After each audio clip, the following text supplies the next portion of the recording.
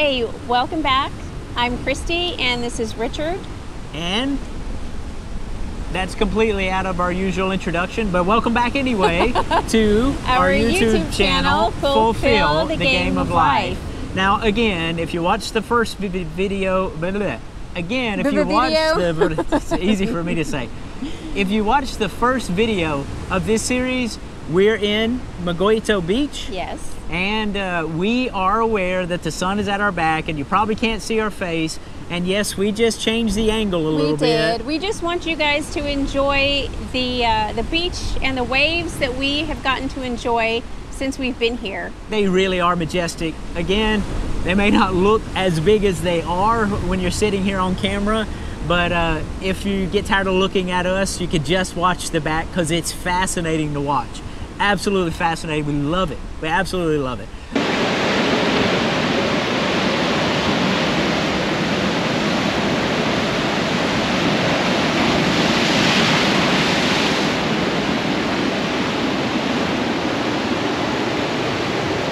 I know it is so hard to picture these things on film like they are when you're here, but this will literally take your breath away.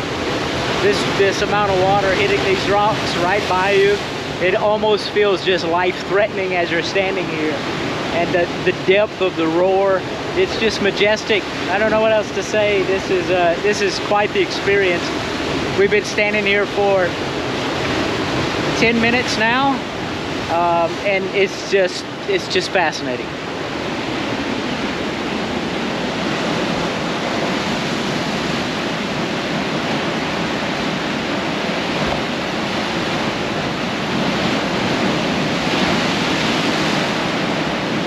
So here we are on video 2. If we make video 2, well, we must have made video 2 if you're listening to this way.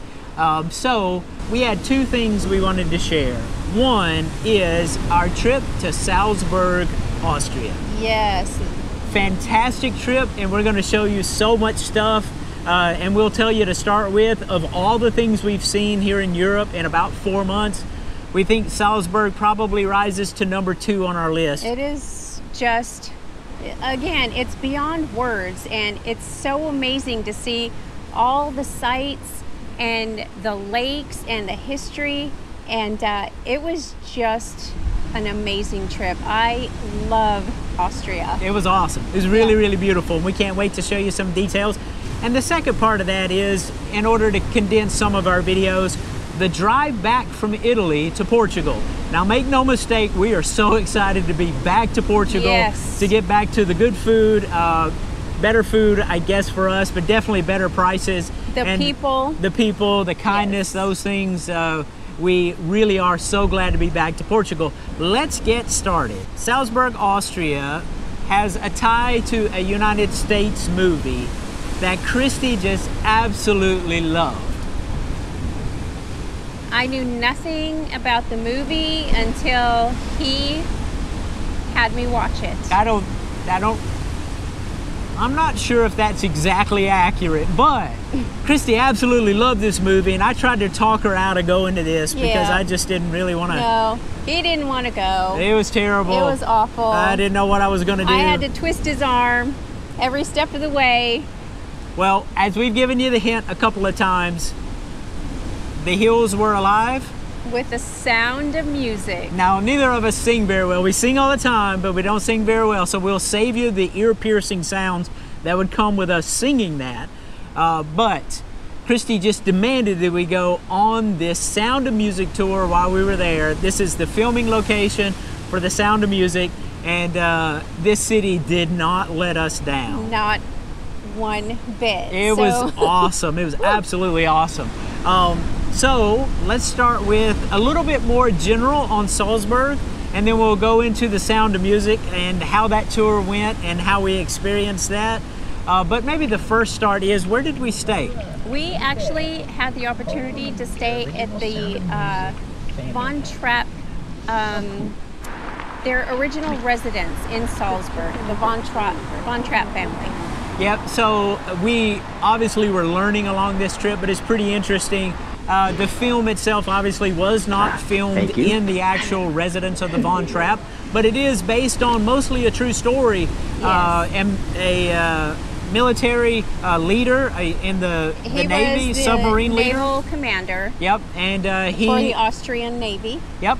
And he did live. He did have the multiple children. Yes. The wife passed away. Yes, and then Maria in the story, she was actually a teacher at the Abbey and not an actual nun as they portray her in the movie. Yep. But at the Trap Hotel, we actually stayed in her original room before she became the wife.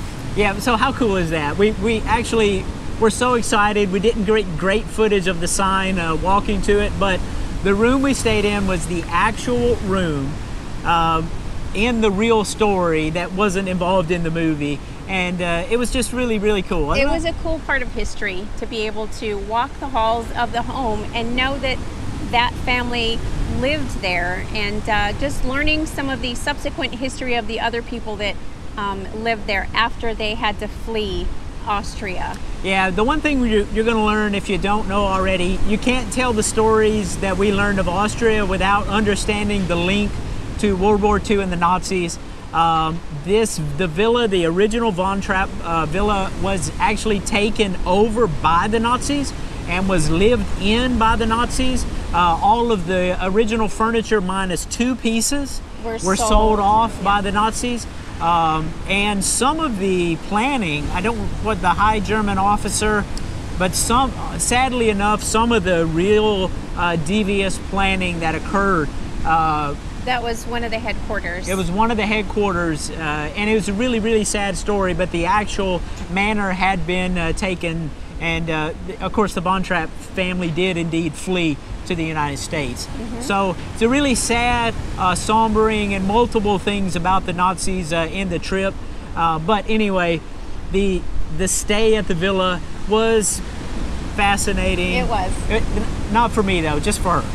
I really, I don't know about this movie at all. But anyway, one of the things that was really interesting about the movie, is the tour guide told us, is because the movie is in English, surprisingly, the German-speaking people, even most of Austria, is hardly aware of the movie.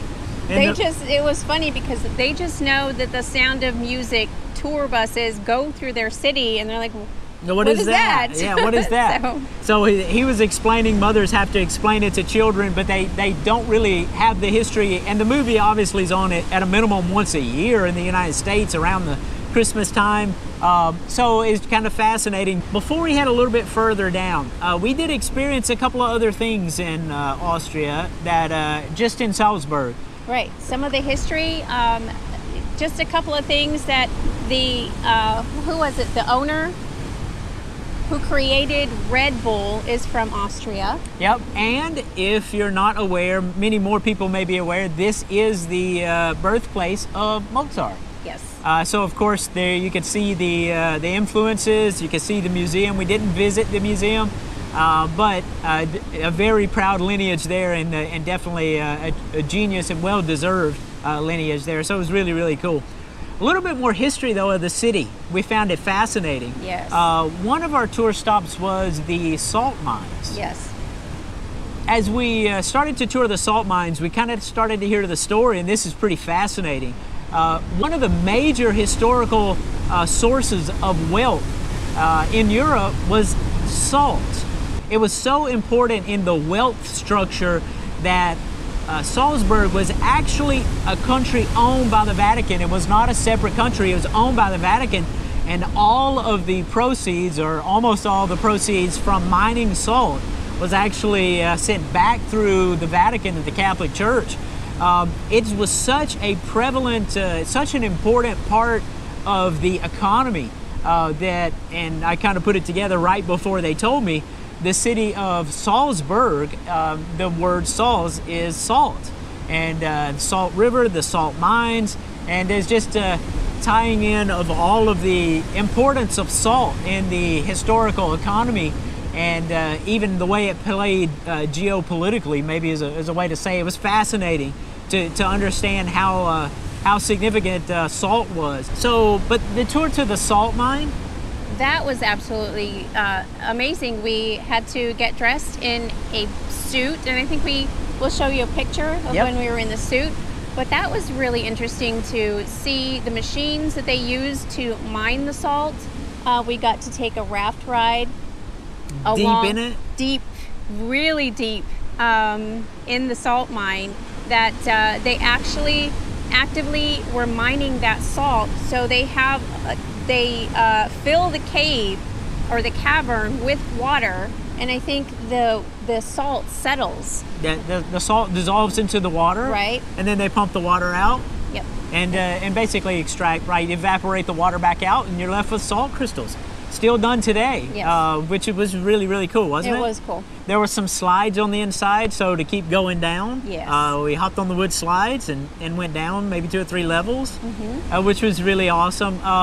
You know, they really didn't allow photography. We got a couple of little snippets, but the GoPro is absolutely terrible at dark footage. But a little bit of it we'll show you here, but doesn't take good footage in the dark at all. So anyway, the salt mines were cool, but knowing the grander history of the salt, that was really fascinating. Yeah, the tour guide basically made clear there was so much wealth generated through the salt mines, that so much went to the Vatican. The Vatican was completely hands off. Yeah, as long as that money kept rolling in. Yep, and basically this was a massive party town. Manors were built all around to house the parties, basically. So as you can see here in the drone footage, we found one of the best places just right behind the fortress. Yeah, in Salzburg. We apologize for the lack of we don't know how articulating to say the language well. Pardon us. But the fortress overlooking the city was grand, and as you can see here on the side as well was the monastery in which some of the Sound of Music was filmed as well. So at the beginning of Sound of Music, you will see this fortress in the background, as well as the abbey. Yeah, so I tell you what, let's just hop into the Sound of Music. Let's hop into the tour and the things we saw, because it was the primary reason she forced me to go. I don't quite remember it that way. Yeah, what do you do? So, the Sound of Music was filmed in Salzburg, and a few things that were super interesting. We hopped on the bus. They took us to, and this is pretty interesting, the houses that were used in the Sound of Music was 2 separate houses they combined to make look like one while they did the footage. Yes. So in the beginning of the Sound of Music, she is singing "I Have Confidence," right? Yep.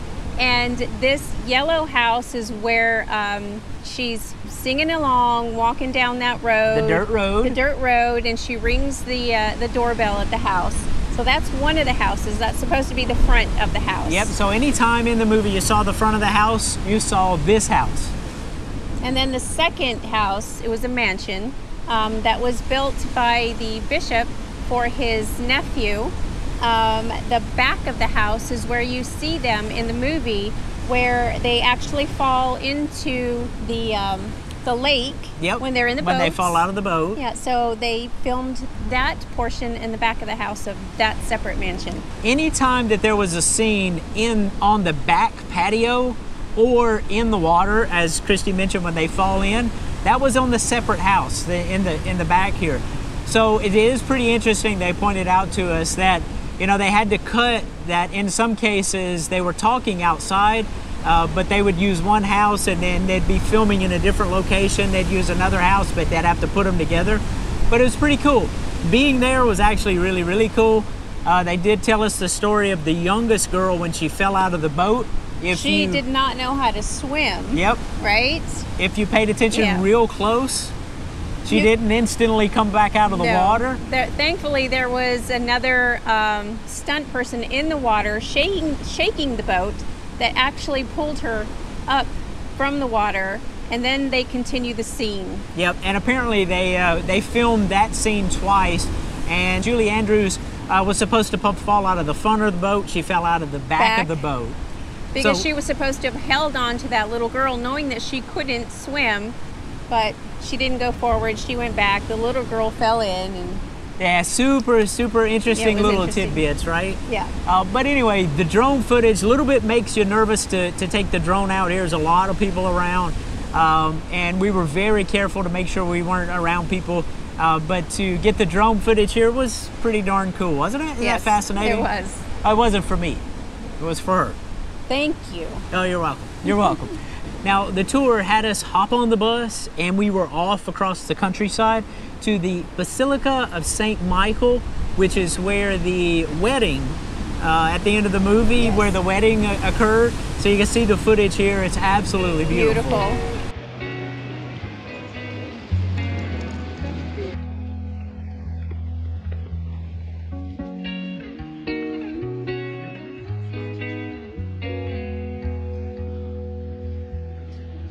So as we arrived back in Salzburg after a long day of Christie just singing her heart out,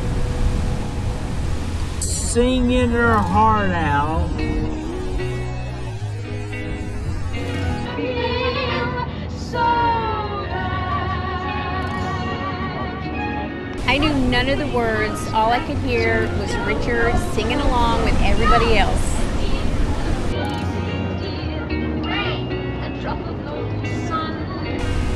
True story. I don't know if I remember it that way. But as we arrived back to the parking location, we were right across the street from the Mirabelle Palace and Gardens. Yeah, and so much of the singing parts, the do re mi, the coming up the steps, as they walk around the fountain. This is the fountain they were walking around.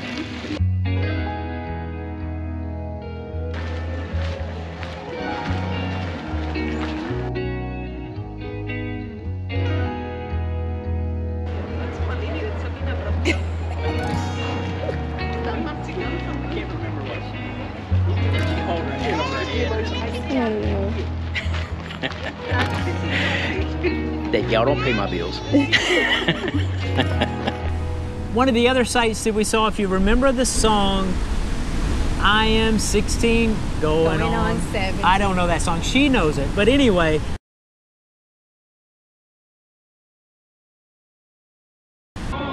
I am 17, going on 18. I'll take care of you.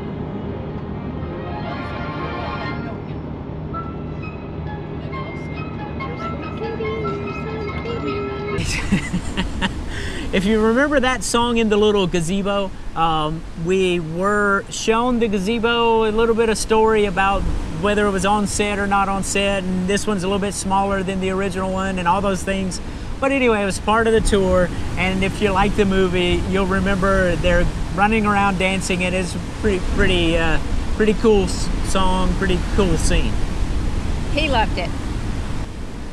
Now, I did ask because I was curious. I'm sure everybody and their brother wants to go to the actual hill where Julie Andrews sang The Sound of Music, except me. I really didn't want to go. She wanted to go. But anyway, what we were told, and I thought I had read before, the land is owned by a private farmer who has no desire for anyone to visit. It is in Germany. He will actually bring out his shotgun. At least that's what the tour guide said. So we didn't get the chance to actually sing on the mountain. No. But it was just a little piece of information if you're curious about the movie. All right, so the one thing you can't wrap up with without showing appreciation to was our tour guide. Now, I don't remember his name. Do you remember his name? I don't, no. But let me tell you what. This man lives his dream every single day he is on that tour bus. He was smiling and singing. We'll show you some of the footage here with the little puppet. Yeah. He just loved his job, and if everybody loved their job that much, life would be great, right? Richard wanted his job. Good weather. So that's the view you remember all the time when the family was on the terrace of the house. Because the terrace is here on the left hand side, and you never see this building. Now we're gonna see the building and the terrace from the other side, but the camera was streaming from the building to the lake and this beautiful view of this mountain. That's what all the, when the onkel Max doing the pink lemonade on the terrace, then you see this view in the background. Or after the children falling on this boat, with this lake, with the boats. They are the Captain talking with Julie Andrews, and then the view always in the background of this mountain. You can see the real Maria von Trapp next time you watch the movie The Sound of Music.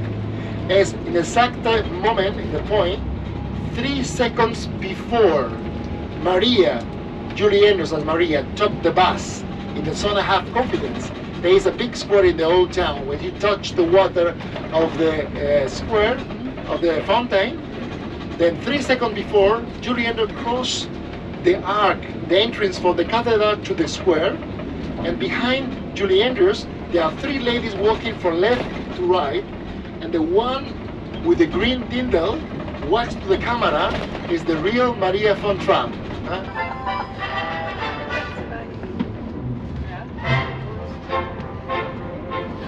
High on a hill was a lonely goat herd. Let it go, let it go, let it go. Loud was the voice of the lonely goat herd. Let it go, let it go, let it go. We want to extend our appreciation to the tours, the official Sound of Music tour in Salzburg, Austria. The tour was fantastic. The guy's excitement and his commitment and love of the film and the history made the tour well worth the money, and you didn't have to worry about parking or anything else. It was nice. It was. Yeah. Really enjoyed it. There was one more piece of Salzburg that was both sombering and majestic all at the same time. Just outside of Salzburg is the Eagle's Nest. Oh, yes. And the Eagle's Nest was built for Hitler by his commanders in World War II. The trip up to the Eagle's Nest and the height. It was a little bit scary, but it was sombering. It was it was a beautiful drive up. It was very high up in the mountains. It was a majestic view. Yes. It was almost scary, almost in everything that you do. When you get up there, it's scary. It's really, really high. But to your point, it's sombering. Just to understand who that was built for, so some of the excitement to even visit that, it was gone. You just get there and you remember the people impacted by the hideous things that happened during that time. So it was you went with reverence. Yes. Separating yourself from the history of the place, the location, the height was significant. You can see in the footage, which unfortunately I left the GoPro mistakenly in the car, so we got cell phone footage everywhere. But you see these cliffs that people were walking on that we just weren't comfortable. You can see how fast these clouds move right here in this video alone. That's not sped up. There's that much just turbulence coming over. It's just a magnificent thing to see.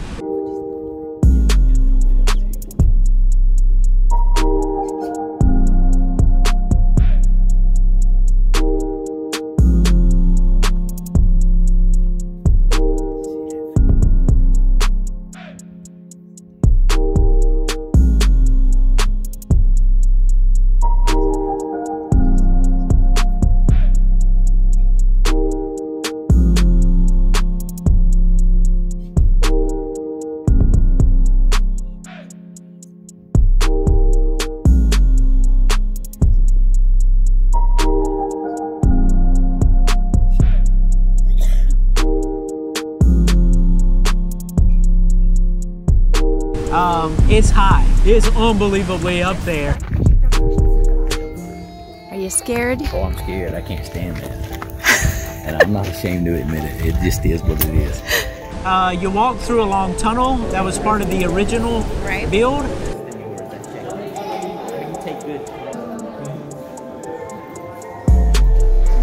And then you sit there and wait for a moment, and then you enter a elevator. Very grand looking elevator. Yeah, it's all brass, shiny glass. So, I'm sure it held quite the allure in its day.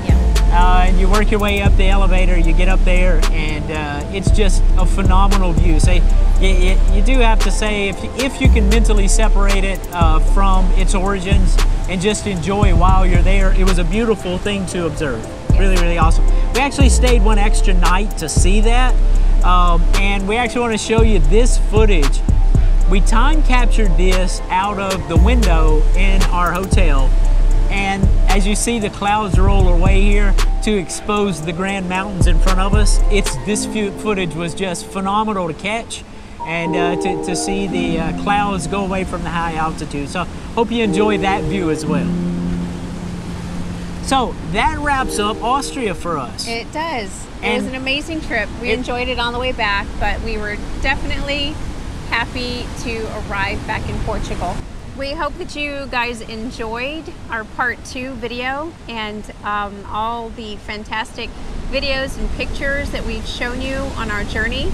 And thank you so much for sticking with us this long. And if you like the video, please give us a thumbs up. And don't forget to subscribe. And on our next video, we're gonna work on having the sun at our face if we can. But we hope you enjoyed what's behind us, and we hope that you can hear us over the crashing waves. We'll work on the audio if you can't.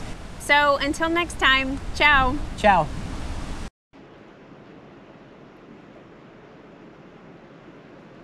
Are you watching that movie again? Yes. Are you crying? I'm just so excited that we have enough onion left for dinner. Really? You're a mess. And cut.